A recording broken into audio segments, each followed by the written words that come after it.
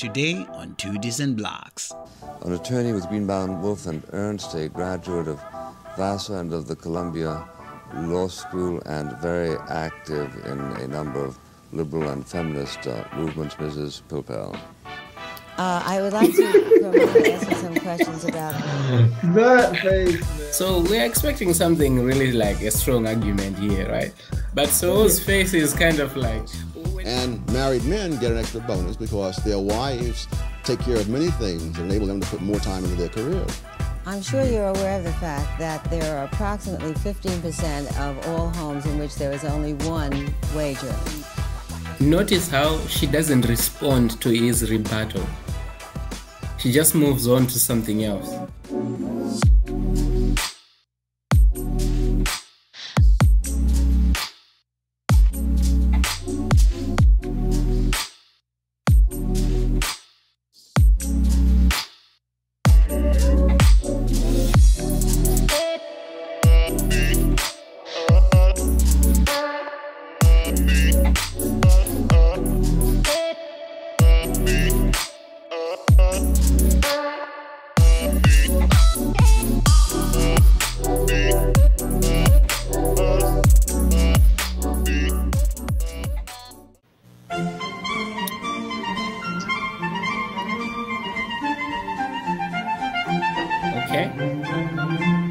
Race and gender gaps.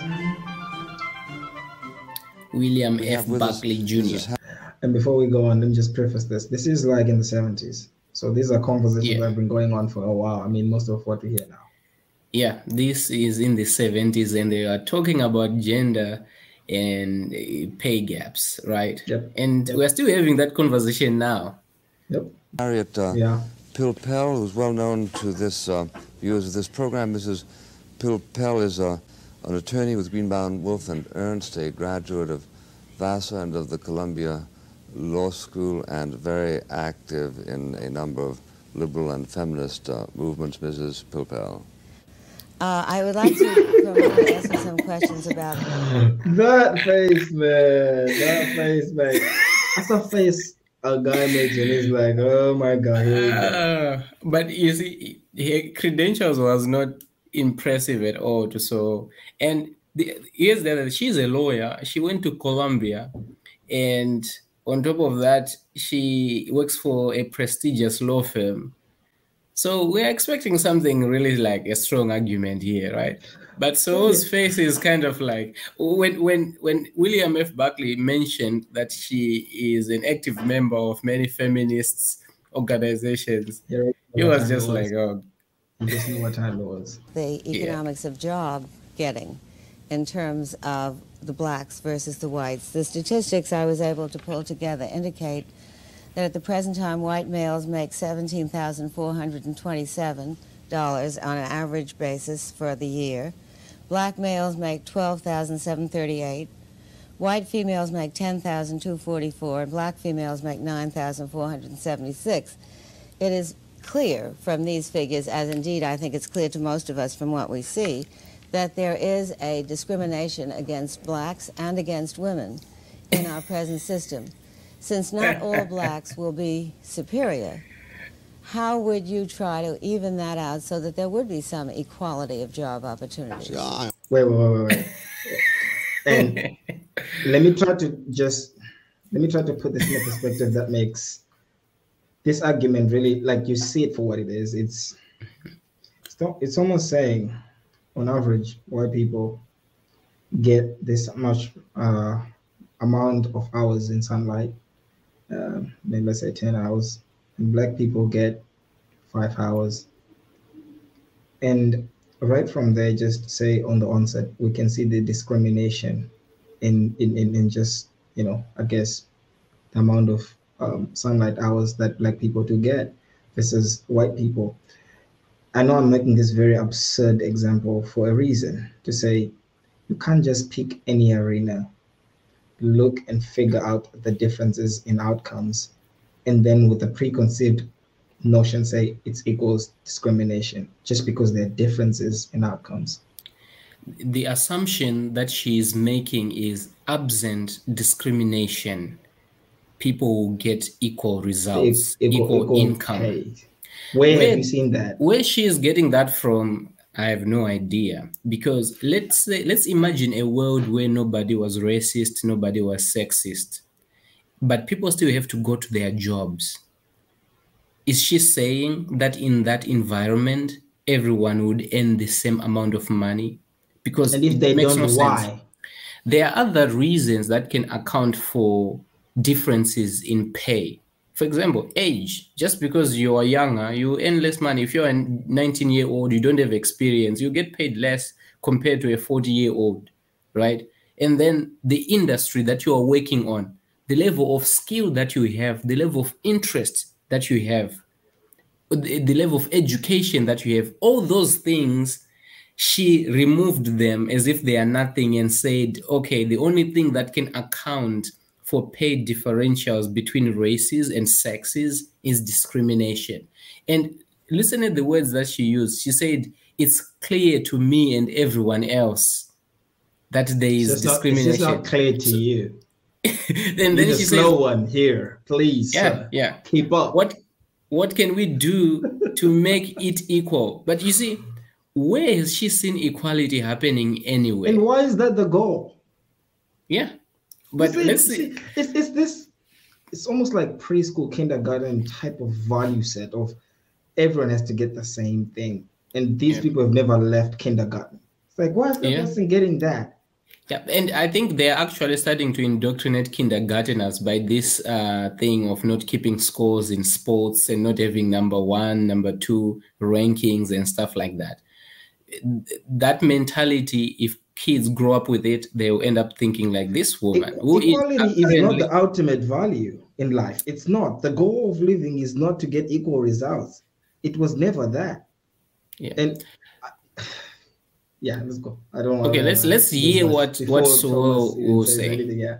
Okay. I'm sorry you missed the earlier part of the program when I pointed out that where you find people not represented evenly, that does not show the institutional effect, because almost nowhere in human affairs do you find people evenly represented. If you compare comparable people with respect to age, with respect to education, etc., you get a totally different picture, both with respect to blacks and women. Now, the figures that I saw, for example, show more recently that if you take black families where the husband and wife are both college educated and compare them to a white family where the husband and wife are both college educated, the black family is now earning $2,000 a year more. The problem is that very few blacks fall in that category.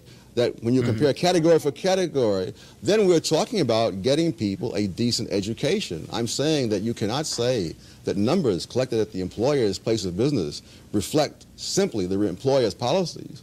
Those numbers reflect underlying conditions in the whole society, just as numbers collected at a hospital do not show you that the people are sick because they're in the hospital. No, I would agree. That point is insanely valid and just clear for anyone with no bias to maybe try to I guess ponder. You can't say just because the place where we measure and find the discrimination, that's where the discrimination apparently is happening in Staten.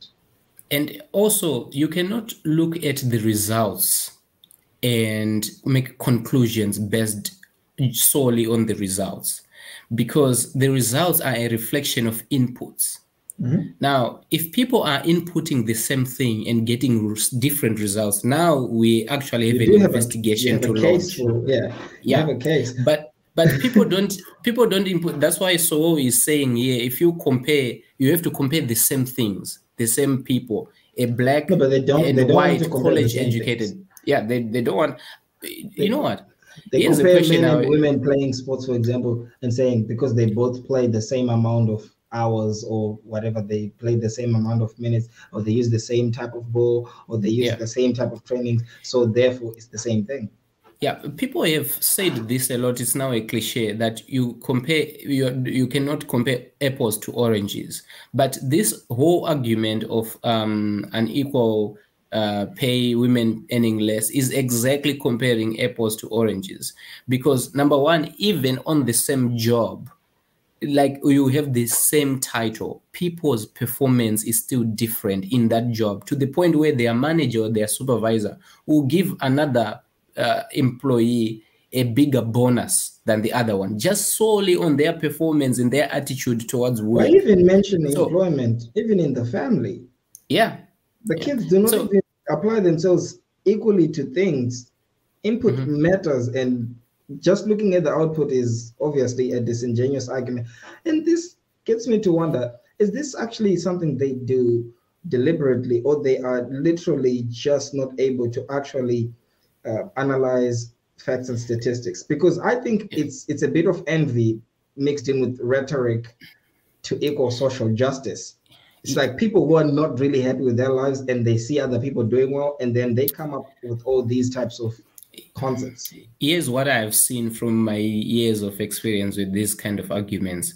What happens is people already have a vision of how they see the world and what kind of outcomes they would like to see, right? So because they are a little bit intellectual, they get into the statistics that, like she said. So she gets the statistics, okay, white men and this much, black men and this much, women and this much. She sees the differences, then it's like an aha moment. Oh, this confirms what I've been believing, that women are paid less than men, black men are paid less than white men, and it's because of discrimination. So she already have a preconceived notion of what is happening in the world, and those statistics validates what she's saying. Whereas you're supposed to look at it first from the evidence and then make conclusions in the end. So she doesn't have any need to go further, like what Sowell was doing, further into, okay, are we comparing the same people? Are the people married? Are they college educated? What age are those people? She doesn't have any incentive to do that because she already found something that confirms her beliefs. So that's what happens most of the time. All right, let's move on. Agree with that, but you would also have to agree that generally speaking, women are paid less, for example, for the same jobs as men. No, I would not. I would not agree with that. If you're talking about women with the same number of years of experience, with the same continuous service, etc., then when I look at that, I don't find that disparity. I find, for example, in many cases, the women are making more, depending on how you break the data down. The difference with women is between married women and everybody else. That's the real difference. Well, even as to single women, the Census Bureau statistics, the most recent ones I could find, 1978, say that single men are earning $11,100 and single women are earning $9,300. Yes, I love the word single that is used. When I did my study, I didn't use single, I used never married. You see, a woman who is single at age 40, having spent 10 or 20 years raising children, is really not quite the same as a man of age 40 who's been working continuously for 20 years. And the differential she cited is not that great, so he could easily... If Gotcha was a person, Yeah, this guy would be it. oh my God. I love also explains things. And here's another thing, you see. Obviously, there is discrimination that happens somewhere. Somebody is sexist and somebody is racist and things like that. The real question is, to what extent does that Is it influence discrimination the and results that that we have? racism account for the results? That's a better question, because it seems as if when we talk like this, people who are on the other side already say, are you saying there's no sexism? Are you saying there's no It's such a discrimination? black and Nobody white said that. way of looking at life. I think it shows a lot of naivety and a very, very deep sense of not understanding how the world functions and works. Anyone who works with big numbers and big samples of data understands that there are nuances listed in most of these things that do obvious and different variations or variables, of factors that actually influence the actual total outcome. Talking about inputs, so really, what I wanted to kind of dial back to was the whole point of inputs and outputs. It's I think the problem that we usually have, I think the problem that we do is we take certain things that are nuanced and we simplify them, pay our nature, and sometimes we don't simplify certain things that should be simple. And I think a mark of a great intellectual is knowing what to do when you are faced with either of the situations. To say, you simply are not going to get high outputs if you put low inputs, unless if you have some sort of inverse, inverse uh, Correlation. inverse correlation between the inputs and the outputs that is caused by whatever mechanism you have between the process of inputting and the outputs that gives you some sort of leverage that multiplies your effort to give you outputs. To say, if you have enough hours, or if you have a certain number of hours, you're going to make a certain amount of money at the end of it. That's what Sowell seemingly is explaining, to say married women will put less hours in work and therefore earn less. There's no boogeyman in here. There's no voodoo or dark science that's working. The very same concept that people seemingly also mistake when they look at certain groups of people that are doing well, or at least certain successful men, to say, if you're going to say, well, there's a billionaire and he's either evil, or there's inequality of what he is getting as the outputs versus the normal man, and you do not stop to look at how much he has put as far as the inputs, or to look at the other side of the equation, to say, if Steve Jobs gets $10 billion, but you don't took like a look at the other side of the equation or of the formula, to say he's actually also given maybe 10 million iPhones to people. You just look at the money, you get half the picture. And this is what most of these people do. Yeah. It's a very confused way of looking at the world, that minus discrimination, there is equality. Understanding that is not true, that statement itself is false, will remove a lot of crusades that we have to stomp out every vestige of discrimination and sexism in our society. Because there are organizations and political parties that are formed just on this basis, and there are political candidates that campaign just on this basis, as if there is any realistic way, number one, of stop ending those things, sexism and racism and discrimination, and number two, as if the end of those things will mean equality in the world. No, it will not. That is why even amongst people who are the same, like physically looking, of the same race, and people who speak the same language, even amongst them, there are differences in outcome, because not everyone is Jeff Bezos. Jeff Bezos is a white man, but not every white man is Jeff Bezos. So who is discriminating against the other white man? So this attitude of saying there should be equality, as if equality is so normal that it should be expected, I don't know where they get it from. Inequality is the norm. When you find equality for anything at all, that is very abnormal in the world. Yeah. So equal distribution of resources. Let's accounted for by the yes, because when I break them down the other way, I did this for the academic world, and there I found the women who are never married, which is the term the way I take it. There they were earning more than the men. And similarly, when the government did data some years ago on women who had been working continuously since high school into their 30s, there you found that they were making slightly more than men of the same description. So the difference is between married women and everybody else. And married men get an extra bonus because their wives take care of many things that enable them to put more time into their careers.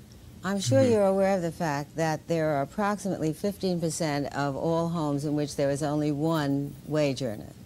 So that when you talk about women... Notice how she doesn't respond to his rebuttal. She just moves on to something else. It's a superpower, just deflecting facts and logic and reasoning.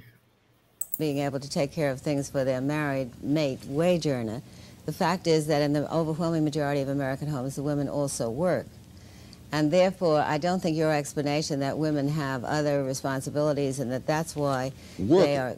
Work can mean part-time work or full-time work. Women do not work full-time to the same extent that men. Part-time workers make less than full-time workers. And you know, what they did, at least around this time, I would say that's different from now, is instead of her calling him misogynist or something else, she at least or had some sexist. common decency of trying to just weasel through as if she didn't hear what he said, or in some way tried to actually kind of address, which she kind of did, but she Yeah, didn't in really the fully address his actual argument. So that's just yeah, something. well, And also something you said, sorry to cut you off, mhm. you said equality is not the norm. We're not advocates for anarchy. We're not advocates for people basically hoarding and cornering markets and, all sorts of what do you call it, in inequalities in just resources that are not in any way, that are unchecked. We do advocate for equal opportunities versus equal outcomes. Then those are two different things. For people who've never had this concept being explained, do you want to help with that? Yeah. So when you are talking about equal opportunities, I'll give you an example, right? I can have as much as much opportunity as Kylian Mbappe as he does. Or Tiger As Woods for American friends, or okay, LeBron or Tiger James. Woods to go on a golf course, right? But that doesn't mean that I'm going to perform like Tiger Woods, like LeBron James, or Kylian Mbappe, because we are different in our skill set, in our level of interest in what he is doing. And with something like basketball, just our height, just because genetically I'm not as gifted as LeBron James, that alone will mean that our results are going to be different. But we want a society in which everyone gets an equal shot. But an equal shot doesn't mean that you are going to have equal results. The results are determined by other factors. And for other things that are bad, that everyone considers bad, such as discrimination, sexism, racism, or whatever, obviously we want to reduce that at the minimum. But the best way to do that is not to go on and launch political crusades and campaign about it. No, free Yeah, markets is the for answer. quotas. We don't have enough white people in the NBA, so let's equalize that. If that was obvious, I think according to the particular standards of inequality and whatever, that should be outside. That should be a campaign we should be hearing. But obviously, it's for white people, so it will never really actually come to pass. But Yeah. what I'm saying is, what Vincent actually basically was touching on, that equality of opportunity is going to not come from obviously trying to figure out what the outputs are going to look like, but what causes the different outputs or the inequality in resources is for the very things that we cannot actually equalize. So to say someone's grit, someone's hard work, someone's discipline, Yeah. Those things are very individual. I can be the same height as LeBron James. I can have even the same talent. We could be identical twins. But if he just applies himself a lot more than I do, we're definitely not going to get the same results. I think maybe we're beating a dead horse here. Most people kind of got it. But I'll just give one last example. Yeah, you would think. You see, even the same man is not equal to himself on different days or different times. That is why even when we are looking at professional basketball players, you will say, okay, last season, he was good. This season, I don't know what's going on with this guy. His performance is different. He's the same person, but his performance is different. Maybe because he changed his diet. Maybe because he got divorced. He has personal problems and things like that.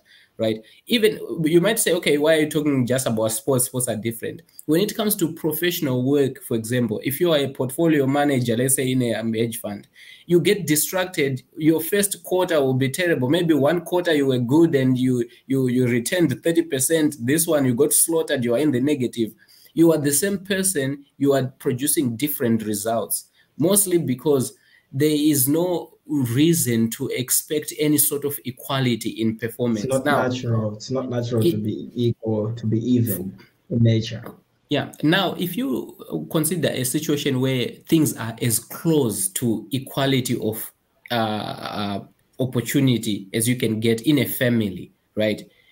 Within a family, you will see kids that grow up, probably went to the same schools, the same teachers, the same parents, they ate the same food, they were taught the same values, but those kids don't grow up to have the same jobs, the same income, and the same level of discipline and even the same appetite to risk and entrepreneurship. You will see that they will be different. One kid can grow up to be a judge and the other one to be a delinquent.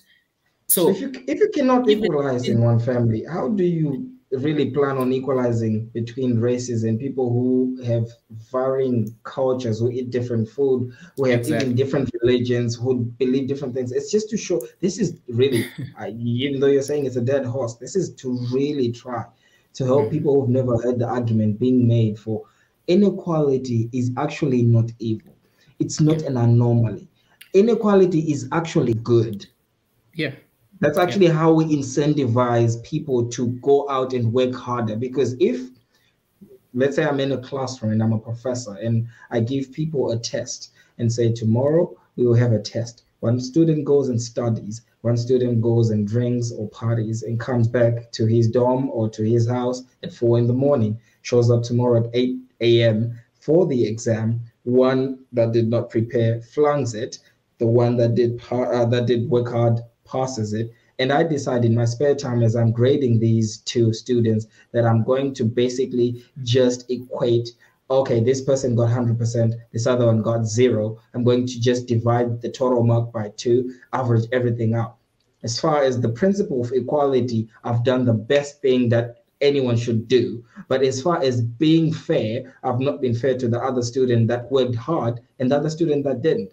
And Yeah. that is, at least in its simplest form, the illustration to show that inequalities are actually needed for us to reward those that are actually putting inputs Yeah, and not exactly. just look at the outputs. One of the things that people who advocate for equality in anything, what they forget is whatever policies you make, let's say you implement quotas, they are going to influence future behavior. Like what you are saying, the kid that didn't study, the kid that studied, and you are giving him the same as someone who didn't study, why would he study next time? Next time, why? He's not going to. And what kind of graduates are we going to have at the end of the semester? People who know nothing because the incentive structure is destroyed. That's what happens when you just send kids to Harvard University for quota reasons, and yet they are not qualified to handle the curriculum that Harvard offers. They end up flunking out of Society the is not better institution, off. and yeah, and we are losing as a society. So We're these not. crusades about equalizing people and equalizing this and equalizing that, the best we can do is to try and make sure that everyone gets an equal shot to take a chance to exert themselves and to prove themselves. That's all we can do. We cannot control the outcomes. So if we are going to equalize anything, let it be opportunity, not outcomes. The very man, I guess, in closing, the very man we just watched has a quote that I would like, people to obviously think about. The very situation I just explained, as far as the class and the professor and the two students, you can tell it's not going to work. It probably never worked. And it's not the way that we've had the advancements we've had as a world. We've actually incentivized people who put effort into things, at least for the greater part of it. Does that mean there's no examples of people who worked hard and were not rewarded for their hard work? No. But for the greater part of it, it's been usually how things work. What we've done in the West, at least according to Thomas Sowell, is I'll open quotes in this particular quote. Most of the social history in the West has been replacing what has worked with what sounded good and did not work. Close quotes. That is essentially every work policy you've heard, including about this gender pay gap or racial pay gap, whichever it is. These are policies that do not work. These are things that sound good and sound caring, but they just don't work. We are Exactly. concerned about things that work, not things that sound good. Exactly. Results matter at the end of the day. Feelings. Okay, I think we can stop here. All right, so guys, let us know. What do you think? Do you think Thomas Sowell has a point on the gender pay gap? Or do you think Harriet and most of the left people that we've had, espouse this argument even up to now are correct? Let us know in the comment sections. Remember, guys, follow your boys. We're trying to make sure we get, traction online. We're trying to grow our subscribership and get our views and everything ticking so that at least we're, putting these videos in front of more people. So please, if you're watching, subscribe, like, comment, engage. The 2 Decent Blogs, we out.